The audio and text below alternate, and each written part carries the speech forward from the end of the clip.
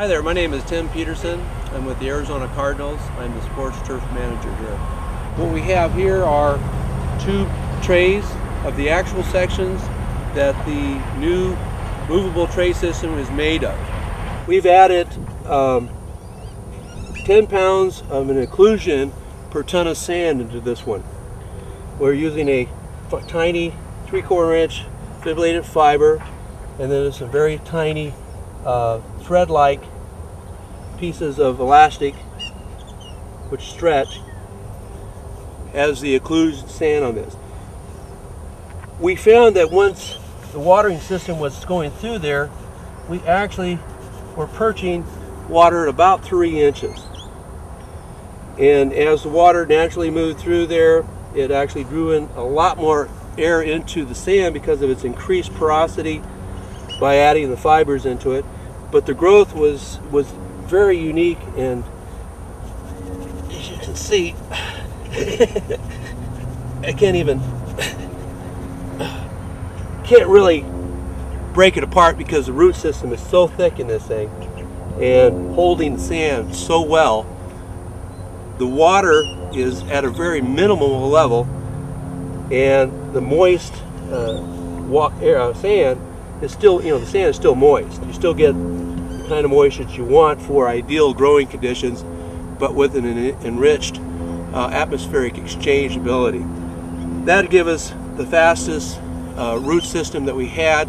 Our rhizomial group was about 1.5 inches after 3 months of growing time, and this is a selected grass and the drainage system to go at the Cardinals' new facility in the tray that moves on wheels.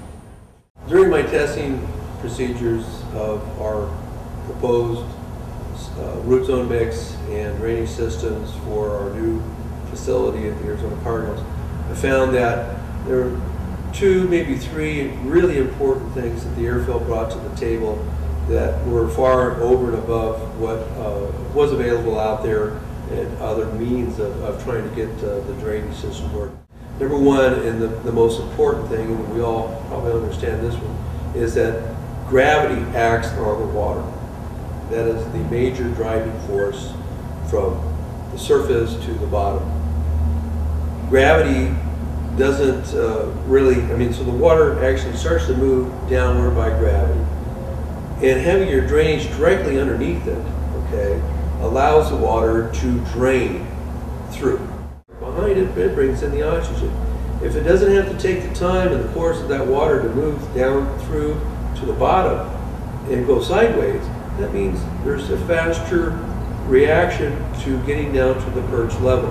So the moist air porous section of your soil gets to its condition very rapidly, therefore not giving a long interval or disrupting the natural growth process that goes in your air, soil, water, perfect little pie of your 4 to 8 inches of surface.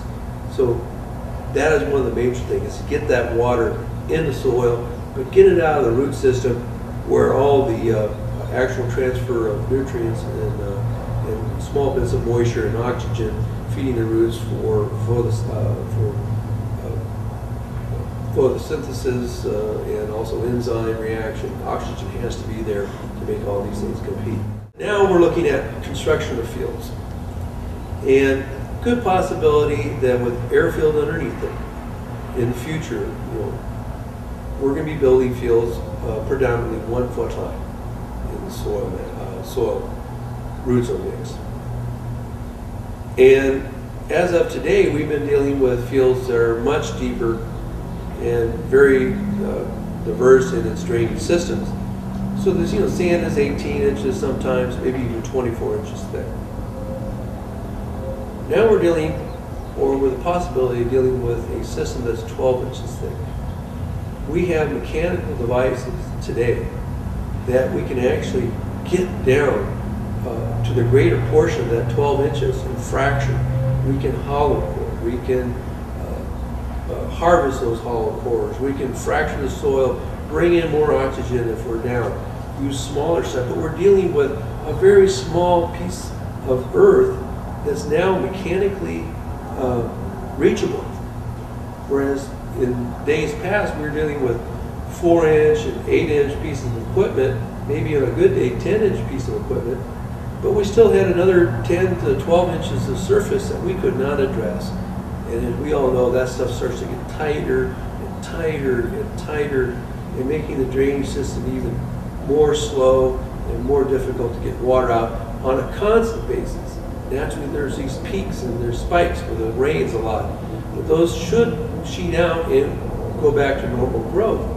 But if your system won't allow that as it ages, because it slows down, and everything slows down if you can't get down to fracture